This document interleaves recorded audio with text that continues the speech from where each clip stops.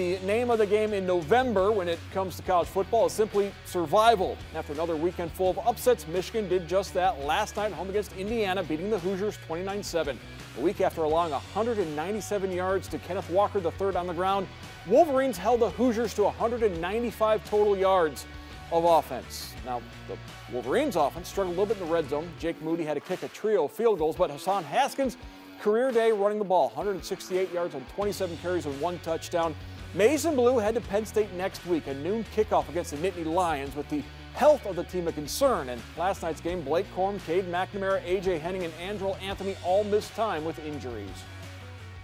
You know, just a strong performance by both lines, and good to see Luke Schoonmaker have a big day as well, 2 touchdown catches, and so get some guys healthier next week, and just go about having good days. You know, good days. It'll be the goal now as we go down the stretch. Good day of meetings, good day of practice, and then go play the game. Obviously, y'all saw what happened last week, Michigan State, and that's out of our control. But you know, going forward, we said that, you know, whatever happens, somebody had to pay for, you know, and just happened to be Indiana. So that was our mentality coming to this week. Probably going to keep it going throughout the rest of the year, you know, and it's working for us so far.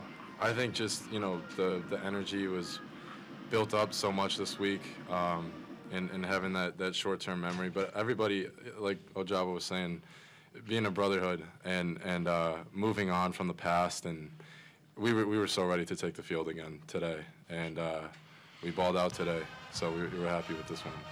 We'll see. You know, after the game, talk to him for a little bit. I don't know how. I don't think it's serious. I don't know if it's mild, but it's somewhere less than serious. We'll see. Yeah, I talked to him. He said he'd be back soon. You know, Blake is a tough guy, you know, so I think everything gonna be all right.